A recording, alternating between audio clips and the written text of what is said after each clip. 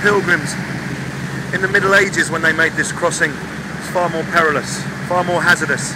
Not only were they making the crossing in little rowing boats, but they had to trust that whoever was taking them across wouldn't rob them of their money and chuck them overboard. So that was one peril. And then of course there was the perils of the tides.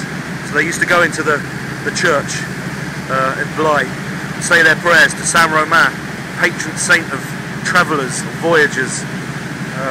One of St. Christopher's also a patron saint of travellers, but Saint Romain.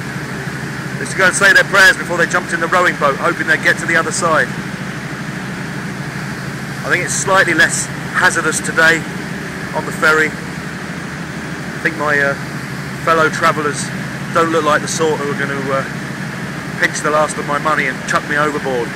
So I hope to make it to La Marque in one piece, across La Gironde.